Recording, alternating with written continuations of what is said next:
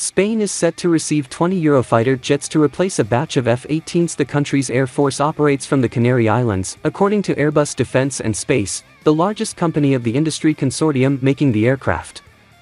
The signing of a €2 billion deal at the Berlin Air Show on Thursday is part of a wider Spanish plan to replace its aging fleet of some 70 Boeing-made F-18s.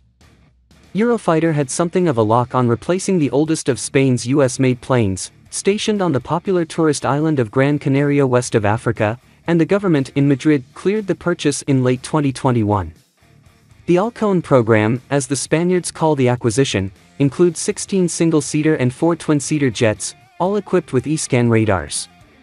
With deliveries slated to begin in 2026, the new deal will bring Spain's Eurofighter fleet to 90, according to Airbus. The NATO Eurofighter and Tornado Management Agency, NETMA, represents the 4 core governments involved in the program: Germany, the United Kingdom, Italy, and Spain.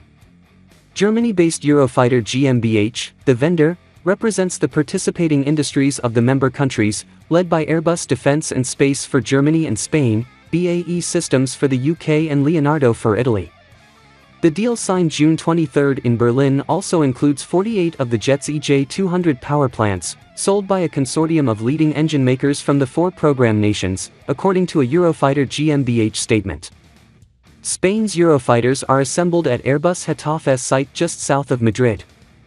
This additional order reinforces Spain's commitment not only towards the Eurofighter but also to its development and industrial environment, said Mike Schulhorn, the chief executive of Airbus Defence and Space. Airbus has pitched the modernization of its Eurofighter fleet as a stepping stone toward the eventual Future Combat Air System, or FCAS, a German-French-Spanish program meant to replace the type in Germany and Spain, and the Rafale in France. That program has been in limbo, however, over industrial leadership claims by France's Dassault that Airbus executives have said they cannot accept because it would force them to abandon their own key business lines in the field of avionics.